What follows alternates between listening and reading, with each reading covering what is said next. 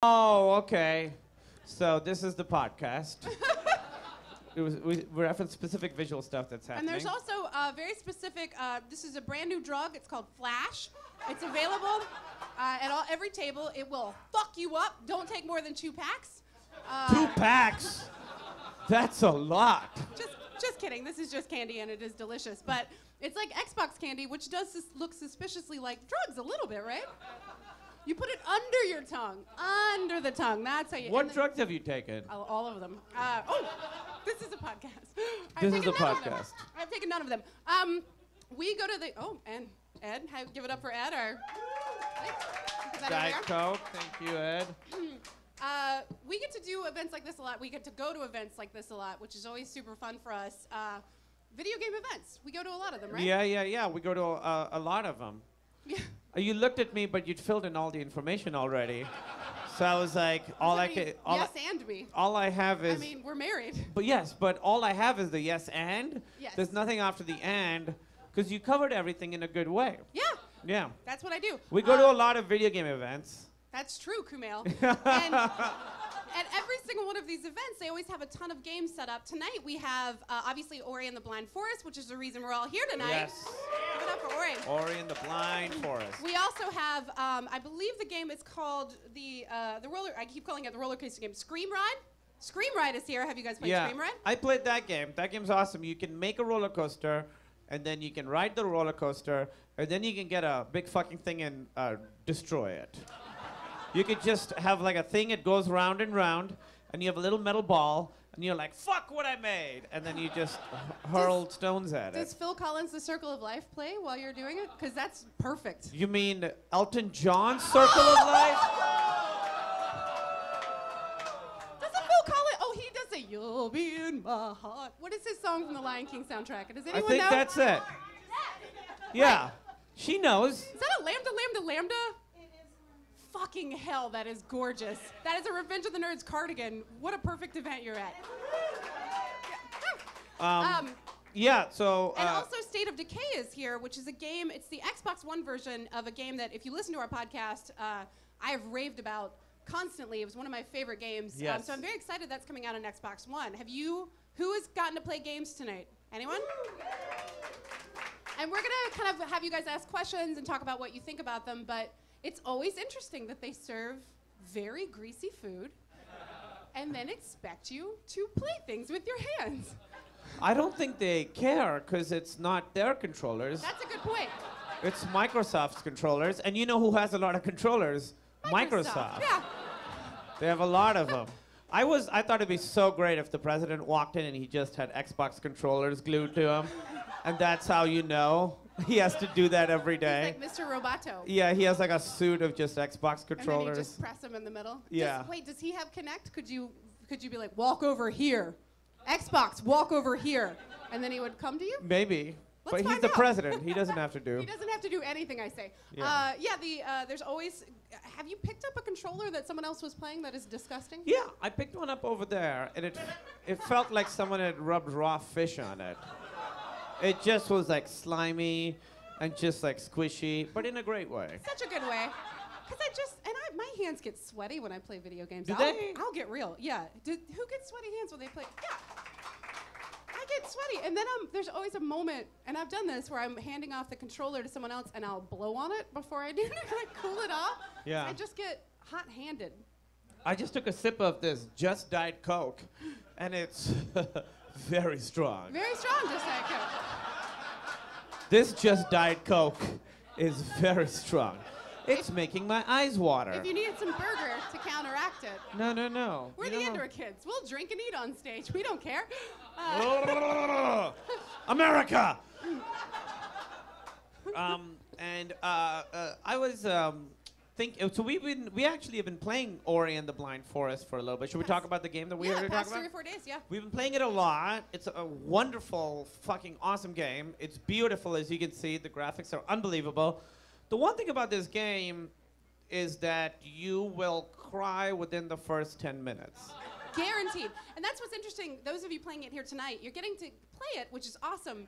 But the prologue to the game is which you get to play a little bit of, but it's like mostly kind of some cutscenes. Mostly very sad. And when I say cutscenes, I mean like gut-wrenching, destroy your soul scenes. They're amazing. Yeah, we started 2 days ago, and we were like, do we want to go through this right now?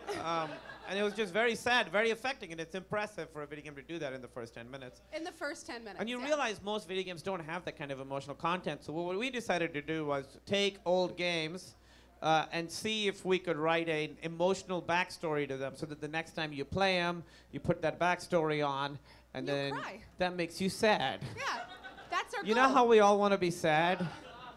That's the premise you have to buy We call into. this emotionalize a video game, and we might even get you guys involved if you come up with any fun ones. Do you want to go first? Do you want me to go first? Okay, I'll go first. No, you go first. So the band, everyone knows the game Rock Band. So what if Rock Band, so here's the backstory. Your band had a one-hit wonder way back in the mid-'80s. Since then, you've been trying to tour and write more music, but nobody wants to hear any of your new shit. They just want to hear your one-hit wonder. You've rejected all the tours where they're like, we get all the one-hit wonders together and we go on tour. You won't do any of that.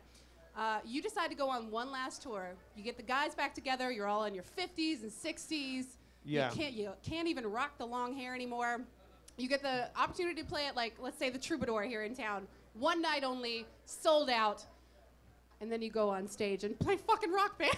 Yeah. That is the backstory It's of called Rock the Band. Right Said Fred story. Could be Yeah. anybody. Fuck those guys. You could go. Do you remember that song? I'm too sexy for a second hit, apparently. Wow, I am going back in the past, roasting people. Kajagoogoo. Could you do Kajagoogoo? I don't know what their song Too is. shy? Too shy? Mm-hmm. Too shy to have another hit. Kaja, go home. That sounded racist, and it wasn't meant to. Give me another one, and I'll do it. Oh, you want to do another one-hit wonder band? Yeah. Flock of Seagulls. Flock of seagulls. They flew away. Do not give him that. Yes! Do not give him that. I saw someone in the back going, what is happening? So I have Paperboy. First of all, he's underage, so he's an underage worker. Okay.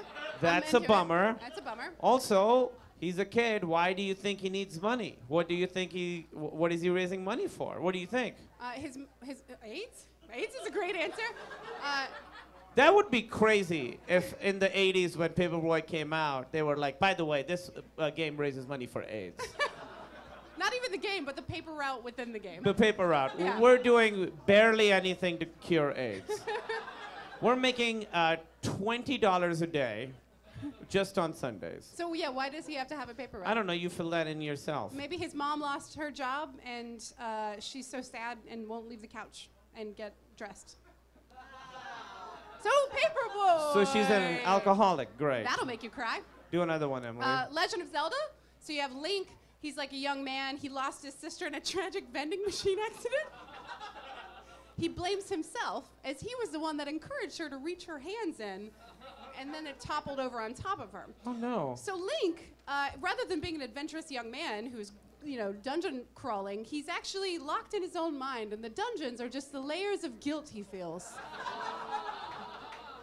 So the dungeons, he's locked in his own mind? Yeah, it's the legend of Zelda. Maybe was the sister's name, or maybe that's the vending machine company's name. I haven't figured that out. Who knows? I'll do Tetris. Okay. You're just trying to fit in and find someone who will make your insecurities disappear. But instead, you just find people who make you feel like you have holes inside. And then you get to the top of the screen and you die. At some point, I stopped trying To make it the Tetris thing work? Yep. Still pretty good.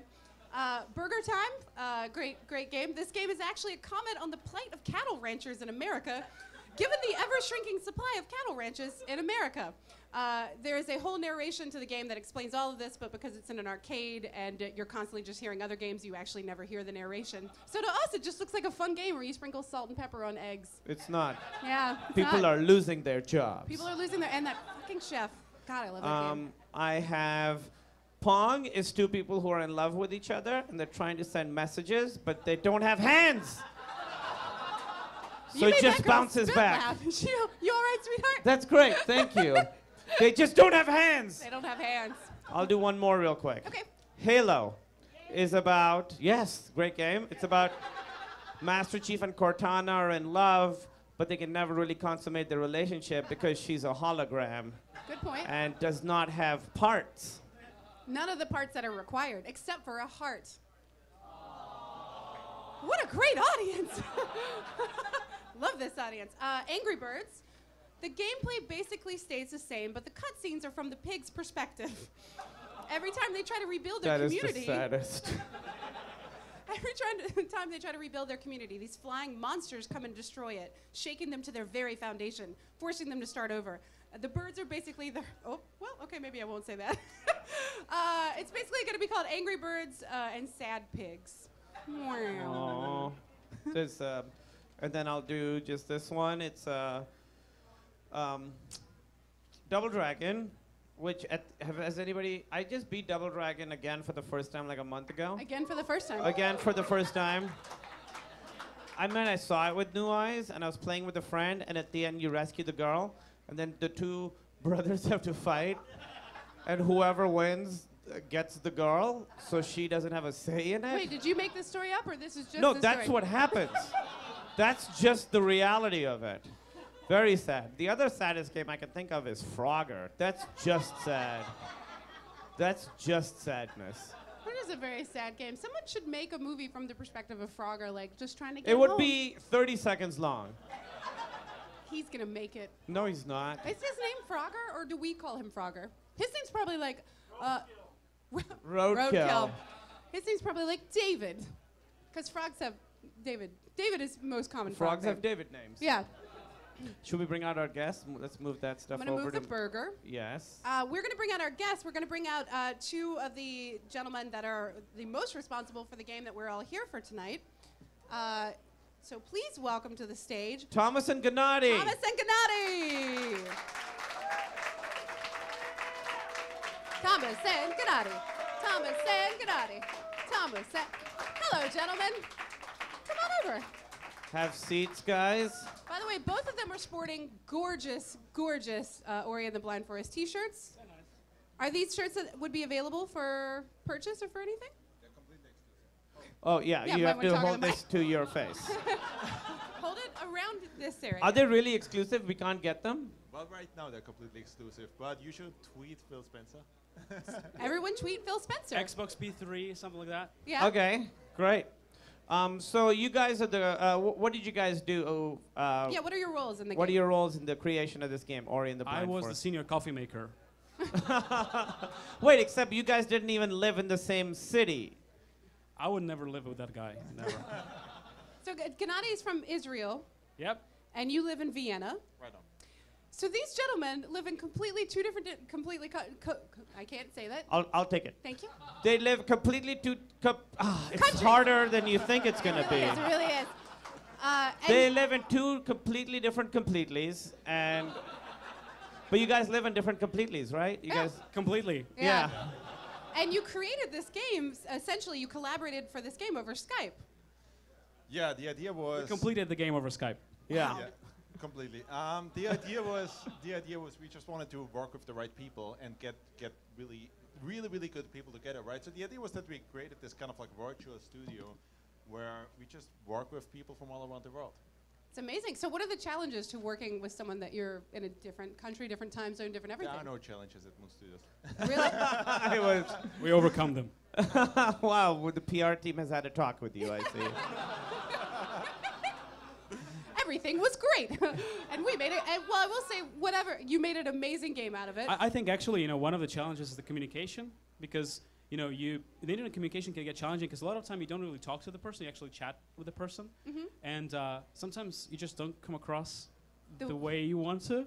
And we're all super passionate about the game. Everybody has a huge passion for what he does, and you sometimes have to give people criticism, and then that's where you have to learn to communicate over internet in ways that they're not.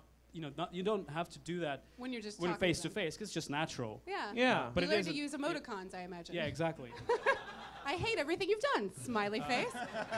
Yeah, that's the sugar at the end. Hey, We will not You completely don't know throw how this often I'm away, saying but that. Yeah, really? this might need another iteration. Work on that. So were there? Let's get into it. Were there specific times where you guys were like, have Arguments? Me yeah. and us? Yeah. Never. That happens every single day. Happens Every single day. Yeah, absolutely. Well, yeah. And, Wait. and it has to. It has to. Really, at Moon, we are. Oh, can we make him a little bit louder? Yes, go ahead. Yeah, at Moon, we really just a very, very small team, right? And everybody's giving each other kind of like criticism, right? But that's also how we're kind of like driving quality. We just want to make the best games and are just really pushing each other all the time. I'd rather have people who are passionate, and you can see the passion in this game because it is really, really fantastic. So let's talk about this game. So this game is Ori and the Blind Forest, and it's a Ori is the wood, the forest sprite that you control. Yep. Correct. And it's this sort of gorgeous, it feels like anime inspired, like some of it reminds me of like Miyazaki movies in a really great way. So like, what were your inspirations behind like the art The look style of or it. the story of it? Because there's like sort of an environmentalist message to it as well, it seems like. Yeah, it was exactly that. I mean, we grew up with, animated films like Lion King, The Iron Giant, that kind of stuff. That inspired us. Miyazaki, obviously, like the Princess Mononoke, Spirited Away, that kind of stuff. Like it Yeah. definitely, like these things inspired us. At the same time, we were inspired gameplay in terms of gameplay from games like Super Metroid, A Link to the Past, and so on and so on. So those were huge inspirations for us. Yeah, for me, Iron Giant was my test movie for when I first started dating a girl. I'd be like, hey, let's watch this movie, see how you feel about it.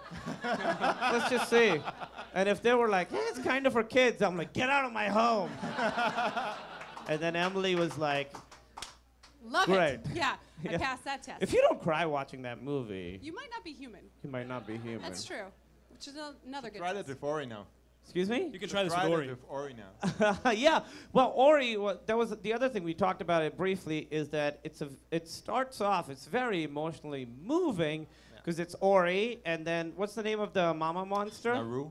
Not rule. Naru. Naru. She's not a monster, though. No, she's a Mama not monster. to Ori. Not all moms are monsters. I'm not sure about your No. childhood, but All right.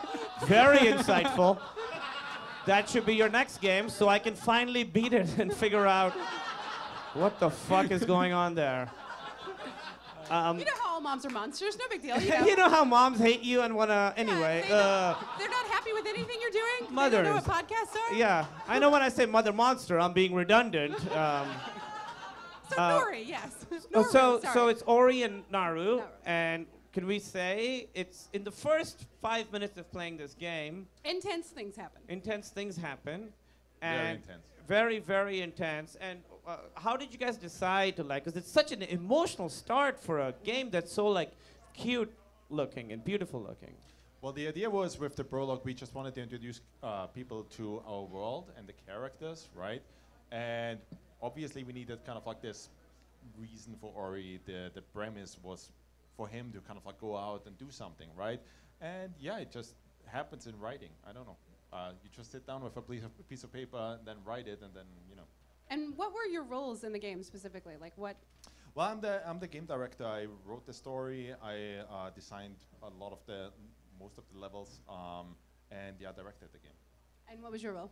I co-founded Moon Studios with Thomas, Mhm. and my official role is kind of lead engineer, director of technology, whatever you want to call it. But we're such a small team, and I think what is really remarkable about Moon Studios is that you get to do a lot of things that are not necessarily your job title. You just to get to make everything kind of work. Yeah. So I did some project management and some The arguments with coffee. Thomas and preparing coffee, which is essential for people because it's impossible. Still sucks at it.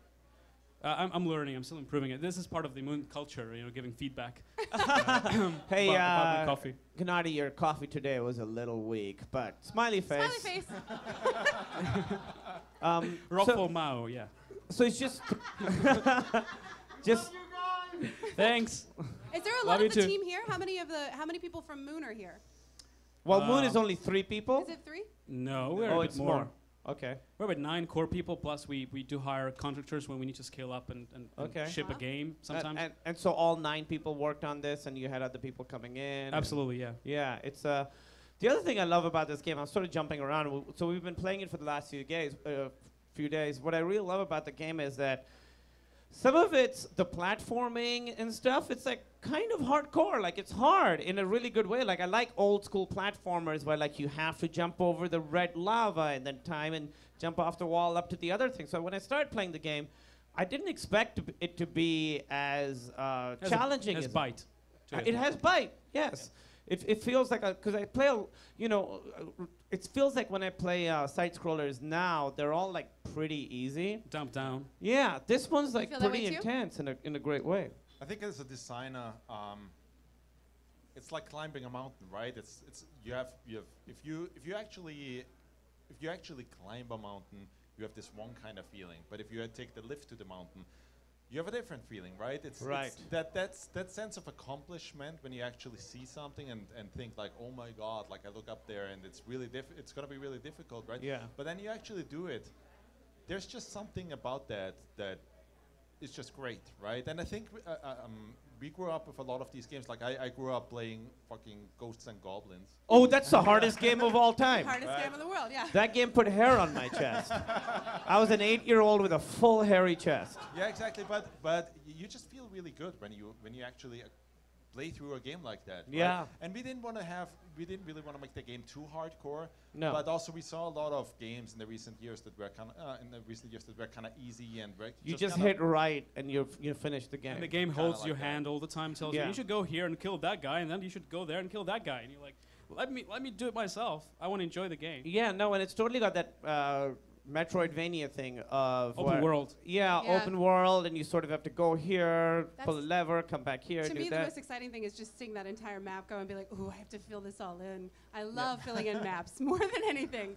And I thought that was amazing. And I also think it's a very artsy game and a very pretty game and a very emotional game.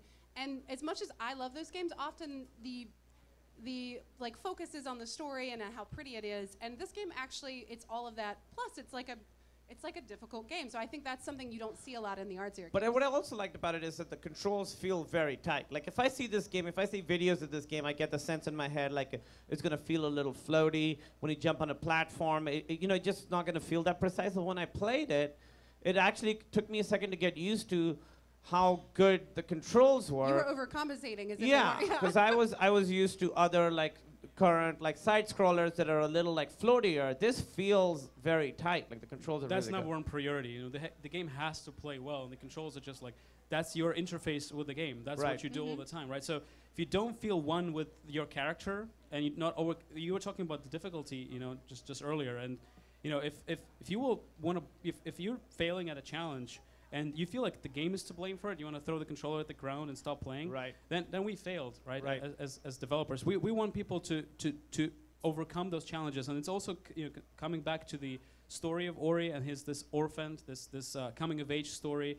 He's going through difficult times in the forest, and he needs to basically save the forest, and it's a difficult job as a forest spirit to save a forest. Oh, no, that totally. environment. Yeah, Yeah. so we want people to feel that, and the difficult, like, we are referencing those older games, right? But we are building the difficulty level in a way where we always make sure that people have enough time with the new abilities that they acquire to connect with the character, to connect with the controls, get to feel the controls, and when they're ready, we throw that next level of the challenge at them, and always, and we were trying to walk that thin line where people, it's not like too hard for them to be really frustrated all the time, but it's hard enough for people to have a really this refreshing sense of satisfaction of accomplishing something, beating that new dungeon or that section.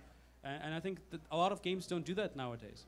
And I think a lot of games, it feels like it's the game's fault that you died. And in Yep. this one, you only can You can only blame, blame yourself. You can Or only, Ori. yeah. Yeah. So you don't cuss the programmers. You just Don't curse the programmers. You just feel bad. I think we were They're awesome. generally a little bit frustrated with platforming games. yeah. Because a lot of them, like, there are a lot of really, like, cool-looking platformer games out there, right? But then I think a lot of game designers today rely a little bit too much on kind of like the physics engines, where it's like, hey, you play the game and it isn't kind of like completely pixel precise. And at Moon, every single one of our games, and there's a couple of new things that we're working on right now, but every single one of our games starts with, and has to start with, oh my god, that feels really good. Yeah. Okay. And the same thing was true for Ori, right? Where there were games out there that looked good, right? But then when you play it, within like 2 or 3 minutes, I'm like, this doesn't feel as precise or as Right. good as I think it should, right? Right. But that's the super most important thing when you actually start on something. One of the things we can probably share with people, like when the game is out now, is finally like one of the older videos when we just started. It's actually funny how, art was it's kind of. It was never a #1 priority for us. It's a huge priority. But before we started like putting all the art and figuring out what the world will look like, it always starts with those contours and like solids that we built, and the enemies are just like white jumping boxes. They don't have art. They don't have the design to They it. don't- No yeah. sound, no nothing, and you just have to make that play well. You have to make it satisfying, and When have it's to make not it pretty. fun. Yeah. And if it's not, that's how we design all the levels. And before those levels play well, we don't put on all the art and go through all the hurdles of like putting all of the finesse. You can Yeah, I hopefully think see that. as an analogy, if you look at kind of like how Pixar, for example, is making a film, right?